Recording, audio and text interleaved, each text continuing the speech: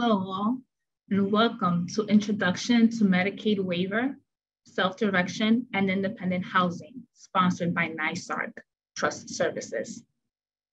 My name is Angie Fructuoso Vasquez, and I am the Director of Admissions and Community Integration at ADAPT of the Hudson Valley.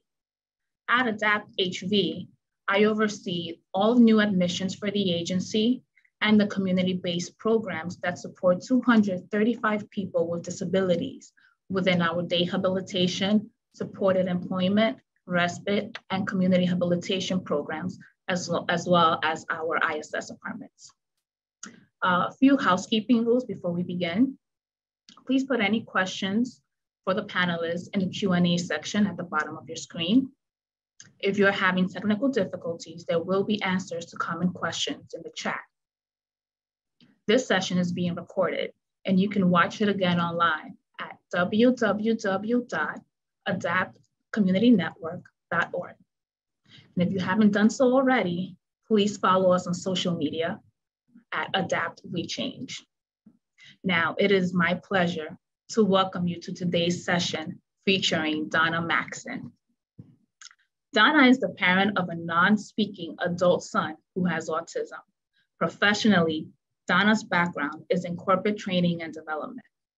But for the past 8 years, Donna has worked primarily as an independent self-direction broker. Donna is also a certified housing navigator, which allows her to work with people and their circle of supports to develop and implement housing action plans. Additionally, Donna works with ArchCare as an independent housing managing agent. Please, let's get started and welcome Donna Maxson. Okay, thank you so much. I'm so happy to be here today. What a great day. Finally, we have some sunshine. I'm here with my community people who are similar to me and what's important to me. And I'm so honored to be asked to speak about 3 topics that I am very passionate about: the Medicaid waiver, self-direction, and independent housing. I especially appreciate being asked to speak with ADAPT because when my son Donald was diagnosed with autism back in 1993, ADAPT did the diagnosis, and the social worker there, Lorraine, was extremely kind to me. And I remember that kindness. And in respect to that kindness, I am forever a friend to ADAPT. And I also remember the kindness of so many parents who have helped me along the way. And I will always make time to talk to other parents about anything I know and share what I have learned along my journey. And I appreciate that introduction of all the things that I am. The most important thing is a proud parent. And I'd like to introduce you to my family. To my left is my son, Bradley, who's a corporate attorney for an international bank. The one with the very mild hairdo, that would be me. My husband, Barry, who is my hero, and my son, Donald, a very talented and special person. He's now 30 years old. And you know, Donald has taught me everything important that I know about life. He's taught me that I am strong and brave. I used to think I was weak, and I am strong and brave for my son and for everyone else who is in my orbit. He's taught me to notice and appreciate even the smallest things and celebrate every victory. He's taught me to be proud and to be generous and to have compassion. He's shown me what hard work and persistence is about because he is an extremely hard worker and nothing comes easy for him. He's introduced me to a wonderful community of people, and each one of you that are here today is part of that community. So I thought I'd let him quickly introduce himself to you. And I have this very, very teeny weeny video of him in his ASL class. He takes American Sign Language class one-on-one through his self-direction plan. And I'm going to be very entertained to see the sign language interpreter interpret the sign language. So let's see. My name is Donald. My name is Donald.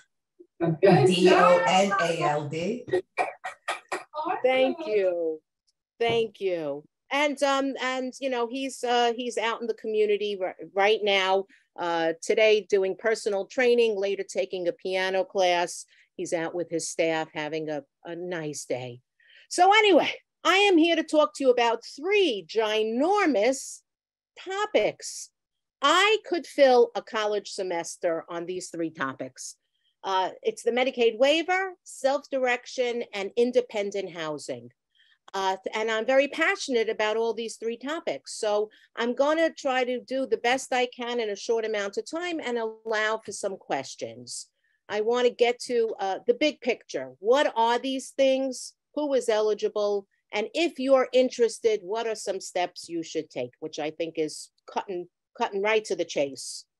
A little bit about the Medicaid waiver. You know, I do find that sometimes I meet parents of young children and they're very interested in school. We just had a fantastic presentation about IEP. I learned so much, but they don't know much about the waiver. And the waiver is really something, can't get involved in school or health, but it can provide important home and community-based services when the child comes home from school on the weekends, you know, during school breaks. It is facilitated by the Office for People with Developmental Disabilities, OPWDD.ny.gov. You know, if you Google that, there is a tremendous amount of information for you to read. Each county does have a local office called the DDRO. We love acronyms, Developmental Disabilities Regional Office. And, you know, one of the main concepts is services should be individualized and person-centered, meaningful for that person. Services could be provided directly through OPWDD or through a nonprofit agency affiliated with OPWDD. Some examples, and by the way, I lifted this from the site, are habilitation services, respite care, service coordination, and adaptive technologies. Who is eligible? Well, those that have a diagnosis of a developmental disability. There has to be an onset prior to age 22. You could apply after 22. I have a man on my caseload now. He's in his 50s. He lived in Long Island. His mother passed away. He came to Staten Island to, you know, to live with, you know, with family. We got him his own apartment, and he applied in his 50s and was approved. But he was able to prove that this was a developmental disability that he had, well, something that he was born with. There is something called the front door process, which has nothing to do with a door, but it does require a psychological report, medical or specialty reports that support diagnostic findings, social and developmental history, psychosocial reports, and other information requested by the eligibility coordinator. Steps to take. Well, if you do not have the Medicaid waiver but want to learn more, there is front door information sessions given at least once a month. They do it now remotely. They have their own platform. You can schedule, register, attend. Your care manager could help you with that. They offer these sessions in different languages. After you do the session, then you're going to have to start getting evaluations and filling out paperwork to apply. This is not a fast, process. This is very complicated. You know, I've heard it take 6 months. I've heard it take longer. This requires the person, the focused person, if it's a self-advocate, or the family member, the advocates, to be persistent, follow up, and have patience. I have the Medicaid waiver for my son, Donald, since he's 3 years old and he's 30 now. So I have a lot of experience of having the waiver. It's really been a lifeline for us. And I have had the waiver in two different ways, traditional services and self-direction. And I'm going to be talking about that next. But anyway, at some point, if you go through the front door, hopefully you will be approved. When you get approved, you get a care manager. There are, one of the other speakers mentioned, care coordination organizations. Some of them have eligibility departments, by the way, and they're specialists on, you know, little teeny questions. This happened, how do I overturn it? Like, you need an eligibility specialist. A lot of these CCOs, care coordination organizations, have specialists that can answer and troubleshoot these little questions that, you know, these important questions. But so you get a care manager, and the care manager has many roles, kind of like a caseworker for you. One of the most important roles is to author the life plan. And the life plan is a guiding document or your prescription for services.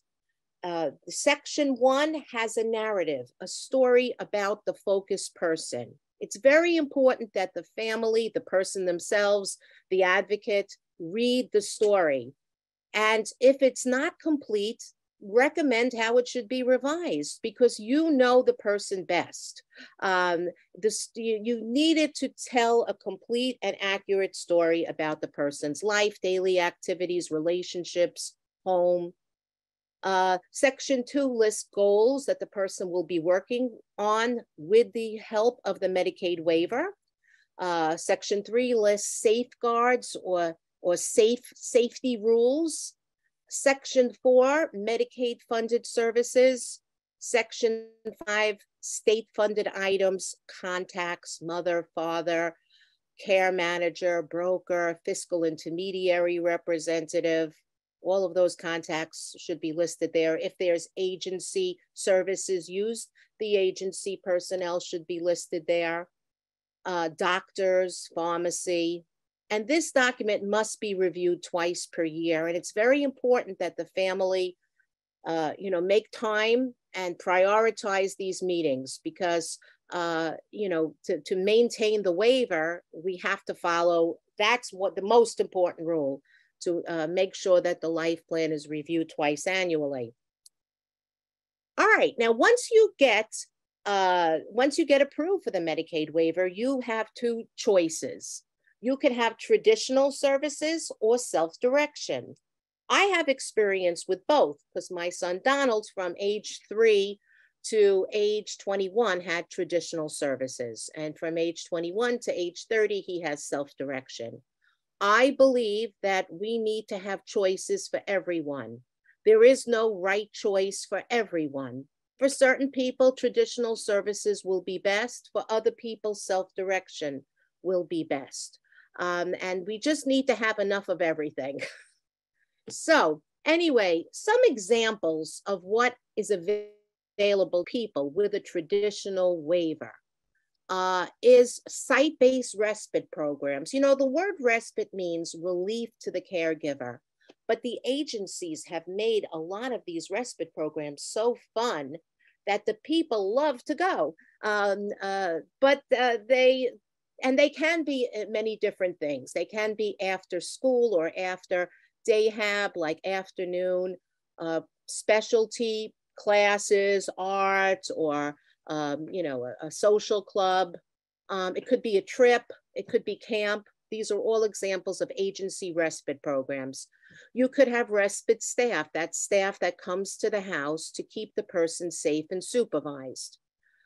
You could have agency community habilitation staff, better known as ComHab, and they are there to work on goals. You could have, for adults, day hab programs. There are some supplemental day hab programs that teens could participate in. Housing could be a certified setting.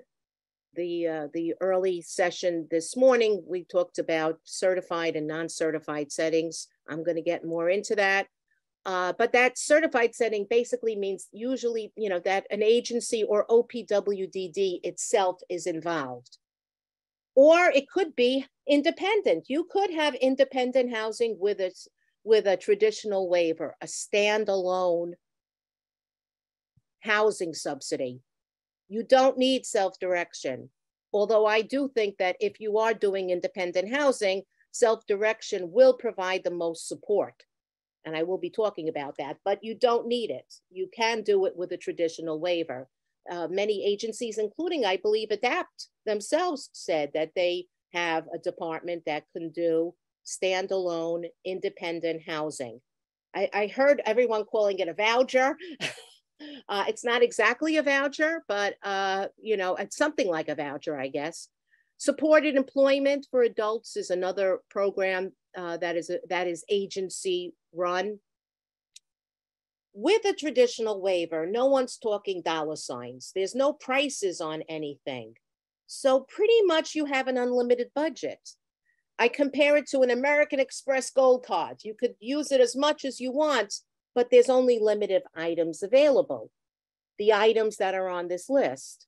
A few other things. This is not a complete list. Technology, there's some other things that are waiverized that you could buy with your traditional waiver.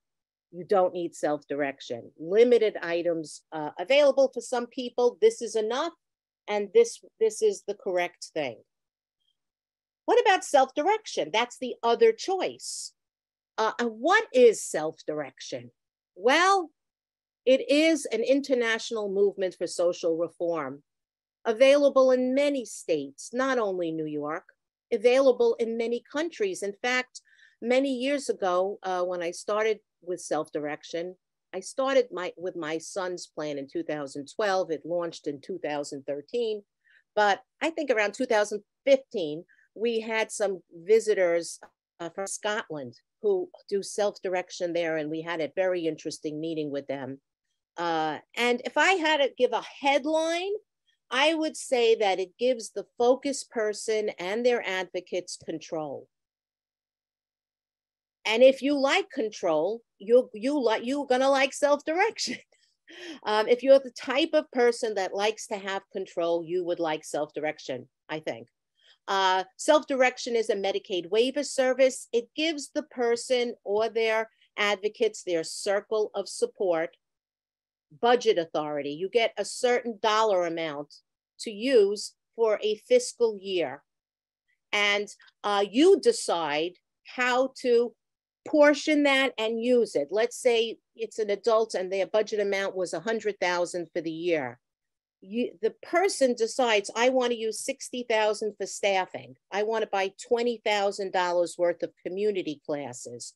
I want to go use agency site-based respite for $5,000. You decide how to use the money. You also have employer authority. That means you hire, recruit, supervise, and set the hourly pay rate for the staff within guidelines. There is a lot of rules and guidelines. It's not just any amount, but you can decide to give someone a raise, to set their rate at $25 an hour, $20 an hour, certainly it has to be over the county minimum, definitely. You have a limited and finite budget. With the traditional waiver, you had an American Express Gold Card. With this, you have a debit card loaded with a certain amount of money. You can overuse it. You have to stay within the budget amount. But you have a large variety of things to choose from, things that you can have with the traditional waiver. Typically, people who have a strong circle of support or personal network and are able to give a high level of involvement, like self-direction. Again, not for everyone. So an important concept here is the budget, or the PRA, personal resource amount. So how do they come up with this number? Well, it's based on the DDP2 scores. the DDP2 assessment that the care manager does. Right now, I believe they do it every 2 years, this assessment. And those that have low scores, have a low level of disability, have a lower budget amount. Those that have high scores, they demonstrate a higher level of disability and their budget amount is higher. Self-direction is fair. There's also different maximums for children versus adults, because the equation factors in that children are in school from 9 to 3 and you don't use the waiver in school. So in general, the amounts are typically lower for children and higher for adults. Finite amount. Well, yes, it is a finite limited amount and you cannot exceed the amount, and all waiver services must be deducted. Day hab, SEMP, agency respite, all of the traditional services are the housing subsidy, everything gets deducted. However, it is an annual budget and it's refreshed with new funding every year. The budget includes some Medicaid funded items and some state funded items. So self-direction has certain items that are only available through self-direction, such as there's something called family reimbursed respite. It's up to $3,000 per fiscal year.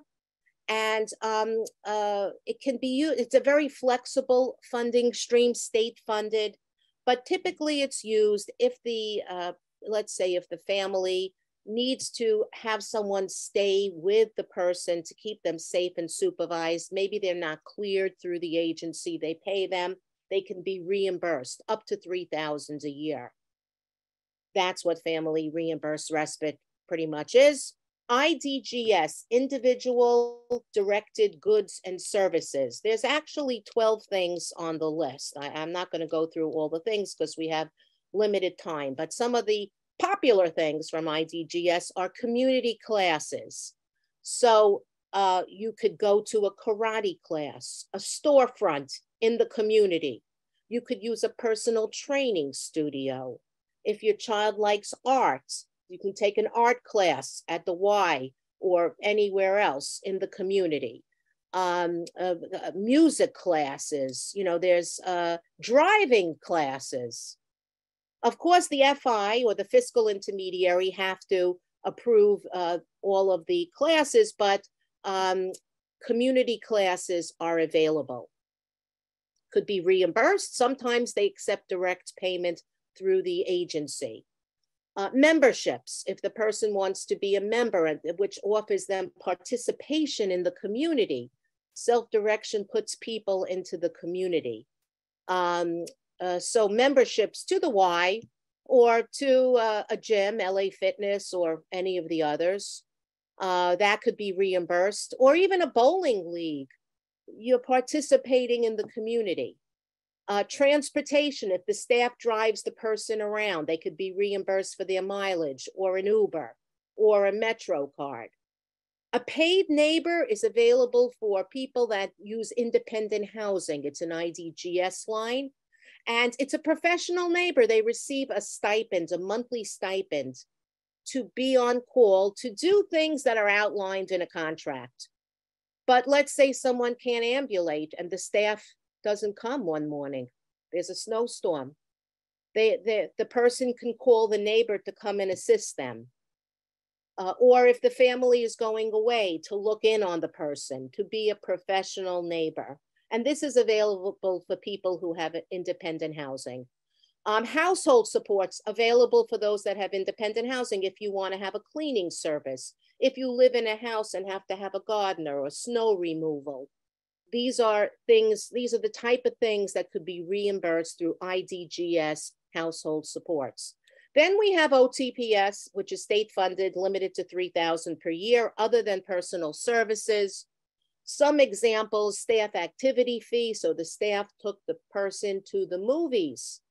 You could be reimbursed for the staff's movie ticket because the staff helping the person participate in the community, especially if that was written into the plan, you know, that the person wants to go to the movies. I would say definitely to make sure that's listed, the types of things, the types of places the person likes to go. Clothing for adults up to $250 a year. Utilities and internet for those that live alone could be reimbursable. Phone and transportation for the person themselves, if they're taking an Uber, you know, if they have accessorized little copay receipts, other things. Or if the parent is driving them, that's possible too. Support brokerage is a category only available through self-direction, because you must have a broker. And a live-in caregiver is also something available through self-direction for those that live independently in the community. So let's see. Self-direction puts people in the community. And sometimes when you're in the community, like Ellen, you dance. And so I thought I'd just break this up a little and just show you a quick, happy video of my son making a friend in the community. He was out with his ComHab staff, and they went to Dunkin' Donuts. And by the way, this video went viral. If you put into Google keywords, Donald Simon, dancing, Dunkin', autism, you'll see it was on the Huffington Post. And really, it reached millions of people, this clip of Donald out in the community with his ComHab worker, having some fun. And the kind Dunkin' barista found a way to communicate with Donald through music and dancing and fun. And Donald made a new friend that day. A little Lady Gaga. And, oh, wait a minute now, let's see. And a couple of months later, Donald, who takes art classes and is a very talented artist, and he does this through his self-direction plan. He had an art show at the Staten Island Pride Center. And that night he sold $1,400 worth of art and was happy to donate this money to the Pride Center, as he is a philanthropist and an ally too. And my whole family was there with Brian, our new friend, the dancing Dunkin' barista. So, you know, we've had a great experience with self-direction. So who is eligible? If you're interested in self-direction, well, you must have your Medicaid waiver approved. You must have a care manager and a life plan. Sometimes people call me and you know, they didn't even go to the front door yet. No, you have to, you know, you have to take care of that first. And really, you have to want to be involved and have control. You have to want to manage a budget and handle paperwork. And you have to be able to recruit and supervise staff. You know, these are some of the roles that the family plays. There were others too, you know. So steps to take. If you're interested in self-direction, steps to take is to attend an OPWDD self-direction info session.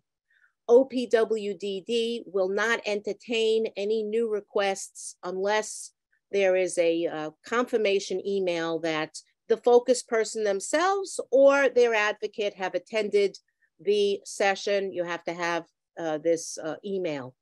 And your care manager will be able to get you, you know, how to register. And they have them, you know, several times a month, and they're right from your home. Then you have to develop a team. You have to be active.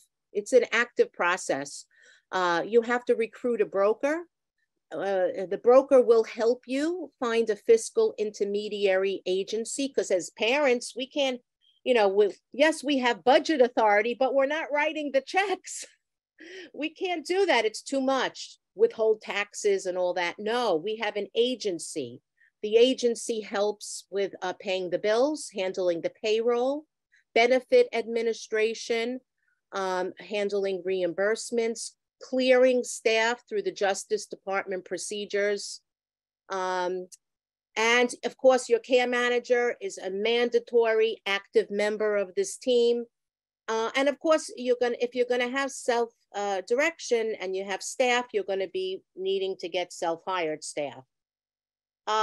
You need to apply for a startup budget through self-direction. And basically, the real meaning of that is that this will allow a broker and fiscal intermediary to join the team to assist you to develop a person-centered proposal, a self-direction proposal that will include a budget spreadsheet where you're demonstrating budget authority.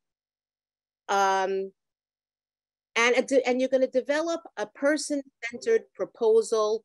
Usually, if you're having ComHab staff, that includes a staff action plan and safeguards. You're going to be implementing and managing the plan after it gets approved, and ongoing monitoring the expenditures. If you put $12,000 for classes and you use these things at the prescribed rate, you would be using about $1,000 a month. If you see the first month you use $2,000, maybe I need to make some adjustments. It's the focus person and their advocate's role to monitor the expenditures, manage the monthly paperwork. There's a monthly note that has to be authored and submitted, supervise staff, meet with the team, revise the plan and budget as needed. It's a project, and definitely people will tell you, other parents will tell you that you get better at this as you go. It's a lot to learn. It's very, to me, fascinating, interesting, and really a lifeline for my son.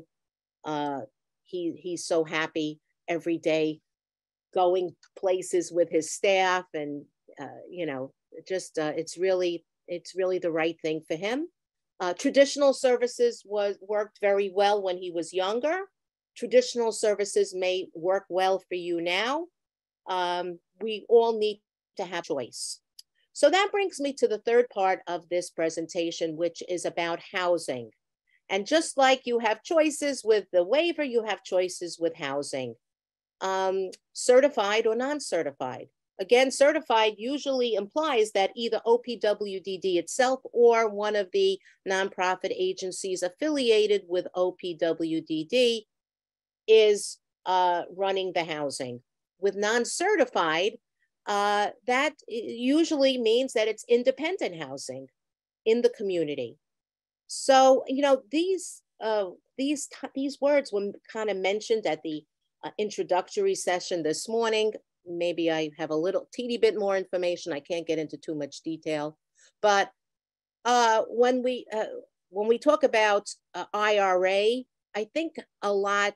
Someone mentioned that typically the word group home, I think, comes to mind, or community residence. A supervised IRA, individual residential alternative. Supervised usually means 24-hour staffing. A supportive IRA usually means that staffing is not 24 hours. It's based on the person's individualized needs. Sometimes this is more like a supportive apartment run by an agency. That's an example of a supportive IRA. Could be different gyrations there. An ICF, intermediate care facilities, these are examples of what certified housing is something like a group home too, but usually for people that have more medical needs. A specialty hospital is for those that have very high medical needs.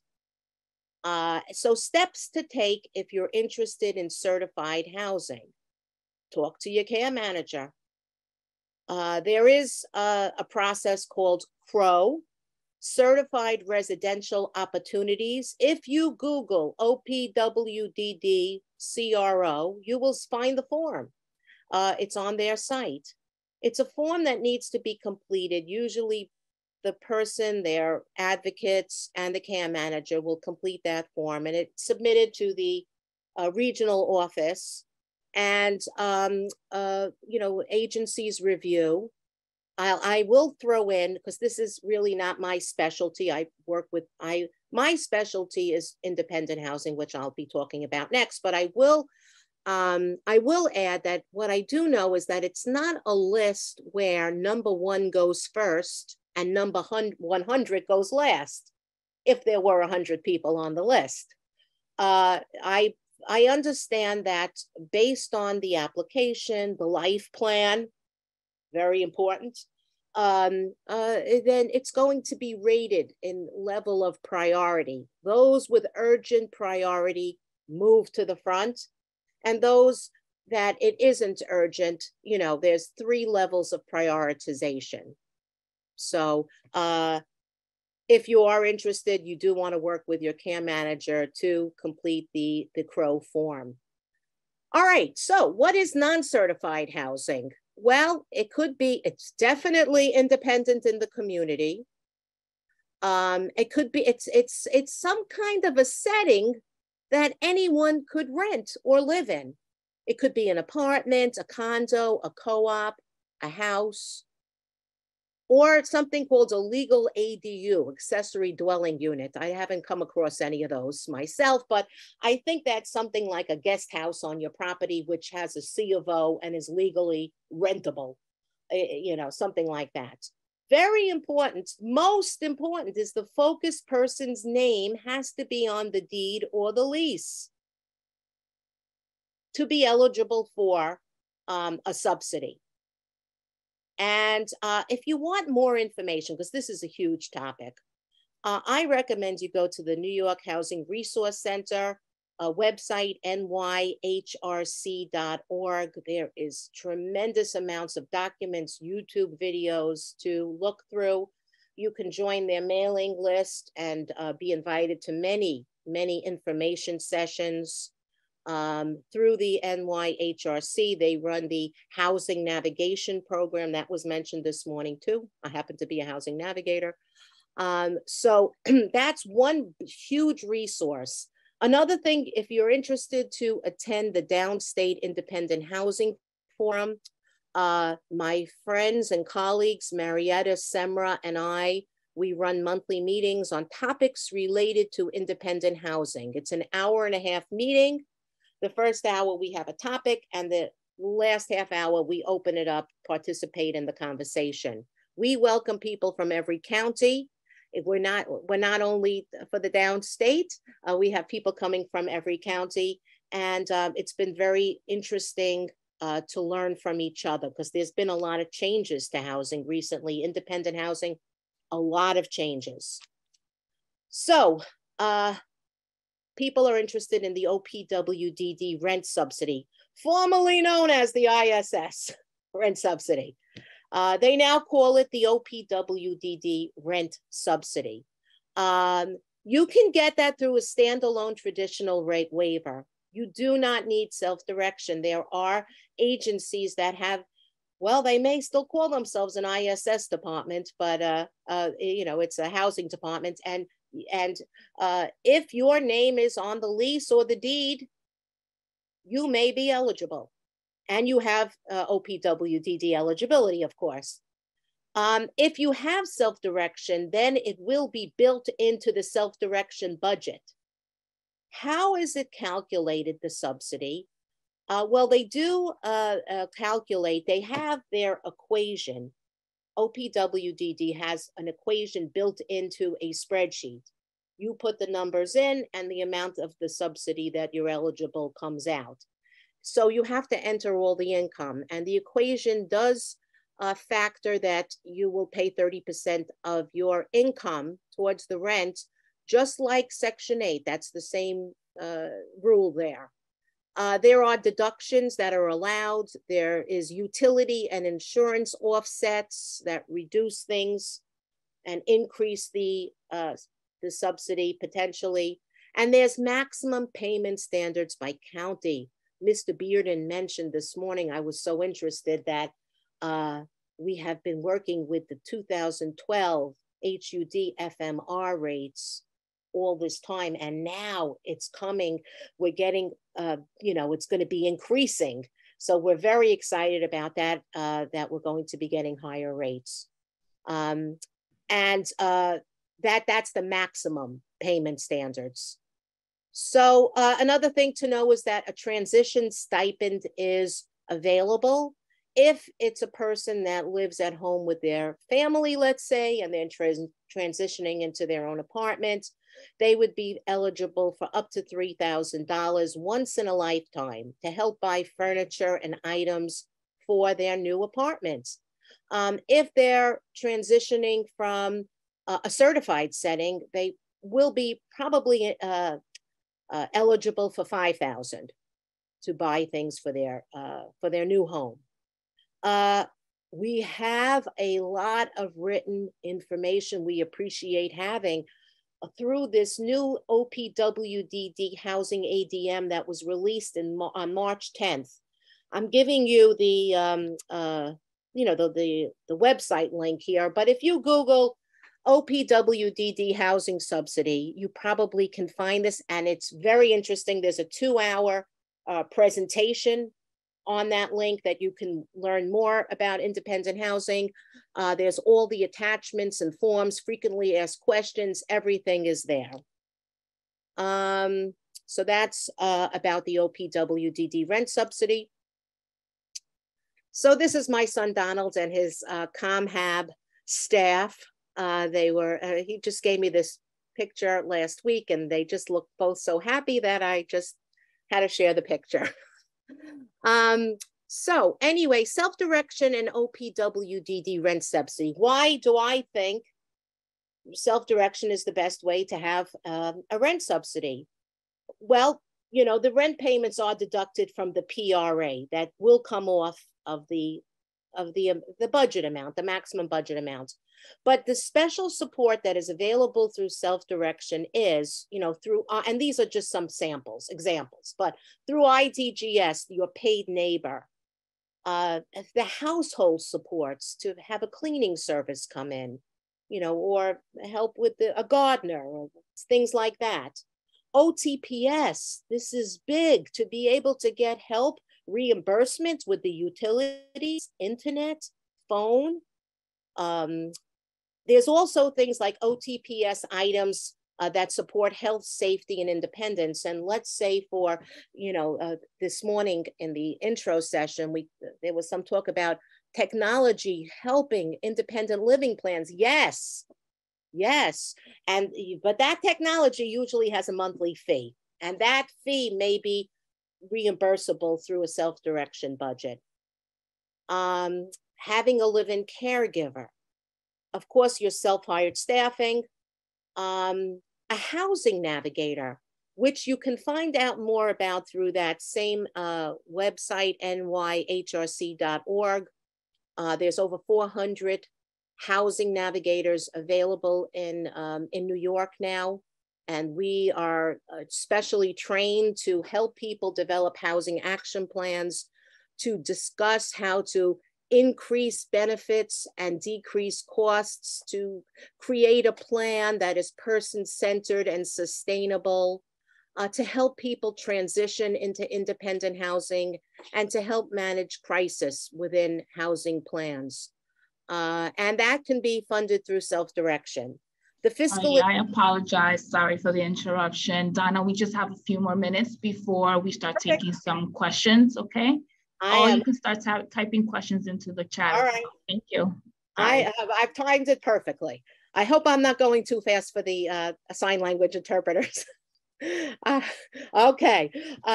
So the fiscal intermediary typically provides the landlord monthly check for the rent, or the portion of the rent that is, you know, payable through the budget. If you have a standalone subsidy, the agency will pay.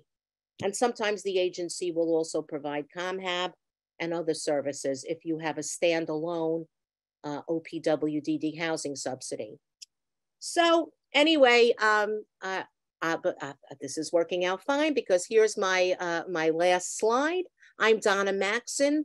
I am an independent self-direction broker. I do have a very full caseload.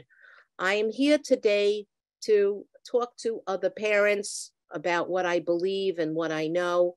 I'm a certified housing navigator. I'm very interested to help people that want to do independent housing plans because it's the hardest thing to do. I am a certified plan network facilitator, which is a system used in Canada to help strengthen circle of supports, develop personal networks. When we talk about sustainability and what will happen after I'm gone, we talk about having other people involved. I'm an independent housing managing agent for the New York Archdiocese, developing independent housing plans. And most importantly, I am a proud parent, but I hope I am a friend and advocate to many. And if I could ever help you, best to email, but I'm giving you my phone number too. I will be speaking at the New York Alliance Living and Working in the Community Conference. My topic with Marietta and Semra is Housing Tools That Work, and that's on October 17th up in Saratoga Springs. So if there's some questions I could answer, I'll be happy to try to. Yes, we do have some questions. The first one is, we are still a few years away from my daughter's 18th birthday. I think she will need guardianship or conservatorship. Will she be eligible for self-directed housing subsidy if the parent is named guardian? Also, what would you advise families do leading up to the age of 18 of a child, as many agencies have years-long waiting lists? Can the parent get on the waiting list earlier? Okay, well, I think the first part of the question was, if I become the guardian, can my child be eligible for an independent housing subsidy? And the answer is yes. The second part of the question is, if I want certified housing, because there is no list for independent housing, right? You have to develop that plan. You have to find a appropriate place, and in other words, you pick if you want a roommate, where do you want to live, what's important to the person. So there is no list, but there is a list for certified housing. I believe you can put your person on the list, as at any age. For independent housing, you do have to be 18 years or older. For certified housing, sometimes they have certified. I know of people who, some agencies have certified settings where they have younger people. So you can apply, I believe, at any time. Thank you. The next question is, can kids that are homeschooled get self-direction and receive services during the school day, or is that a conflict? Kids that are homeschooled can definitely get self-direction. You cannot use the waiver during school hours, and many FIs, or fiscal intermediary agencies, FIs, they will ask for the school schedule. And I believe, and now I believe this is it's a unique question that would have to be raised between the agency and the family. If they're homeschooled and the hours are different, could they use the services during non-school hours? And I think that would have to be probably different agencies would see it different ways. Okay, thank you so much for that. Wonderful. The next question is, can you go from a traditional to a self-direction if you're already in supported living? Well, I'm not sure exactly what that means, but you definitely, if you wanted to move out of an IRA and into independent housing, that's definitely possible. And you would get the higher subsidy, by the way. That would be moving from a certified setting to a non-certified setting. If the question is, can I have self-direction while I'm living in a certified setting? The answer is yes, but it's very limited what could be used. It's called a let's see now, other than residential budget, we don't see too many of those, but I do know someone who does have that because the child lives in a supported, supervised IRA, but they cannot find a day hab. So they have self-hired staff between 9 and 3 Monday to Friday. And the budget is a very small amount because it factors in that you're getting the housing. So either of those things are possible, no matter which way the question was. Thank you for that. The next question is, how do we get supports for those with a dual diagnosis of IDD and mental health? That would be a good question, I think, for an eligibility specialist, because in other words, I think the question is that my child or I myself could qualify for either the mental health waiver or the developmental disability waiver. And at some point I believe the person has to make a choice to fill out, go through the front door here or go through the mental health process. You have to qualify and be eligible based on OPWDD standards, criterion. But more than that, I can't really tell you. I know that we do have people in OPWDD that do have a dual diagnosis. Thank you. We have time for probably 2 more questions. The next one is there any way a person on self-direction can share a rental unit with a parent, be on the lease, and get a monthly rent subsidy, or does living with the parent disallow this? No, that's a very good question. All these questions are good. No, but that's a very interesting question. I'm interested in that question. You see now, if it's 2 adults, let's say, for instance, single mother and, adult 30-year-old daughter, and they share an apartment and it's a rental and both names are on the lease, then the person, let's say the daughter has OPWDD benefits, is eligible for 50% of the rent as their subsidy. It has to be crunched through all of these equations. But if now, let's say that same duo, the adult mother and the adult daughter live in a house, and the mother owns the house, and the daughter is not on the deed and she's not on the mortgage, then no, she can't get a housing subsidy. But if the daughter is on the deed and is on the mortgage, then yes, she could. Yeah. And also, if you had self-direction, you could probably get 50% reimbursement for the Con Ed, the National Grid, if you have, if you're paying for the internet, all of that, because the state will not pay for the mother, right? Because she isn't OPWDD eligible, just for the adult daughter. Thank you for that. And the final question, Donna, is what is a broker and what do they do? Well, it's really my most favorite job I ever had, I have to tell you. And I spent 30 years being Bette Midler, in case I'm flipping anyone out. My background, I was in entertainment, but I'm now a self-direction broker, and it's my most favorite job I ever had because, first of all, I find the whole thing extremely fascinating and interesting.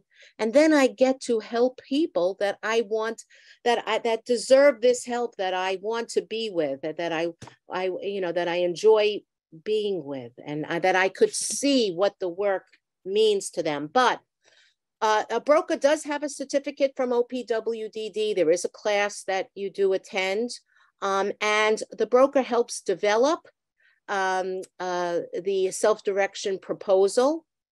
Really a lot of training and education for the family to help the parents understand what self-direction is, how it works, what their responsibilities are, and helps them maintain and implement the plan and make changes and revisions as we learn, as we start using the plan and we learn things. I'm an independent broker, which means that I work for myself. I'm self-employed. I make my own hours. And I think does that answer what a self-direction, and you need one. Although if you are a parent, you could become a broker and just manage your own child's case. You're allowed to do that if you want to, or you can have a broker. And their fee is paid through the self-direction funding stream. Thank you so much. Thank you so much for your insight in this topic. And thank you to everyone for joining us today. If we did not get to your question during the session, we will get to them after the event. I just want to remind everyone, following the conclusion of this event, you will receive an email with a link for a survey. Please complete the survey for a chance to win an Amazon gift card. I do hope you will join us at 1 p.m. for our parent panel, How to Be an Effective Advocate for Your Child with a Disability. Thank you all.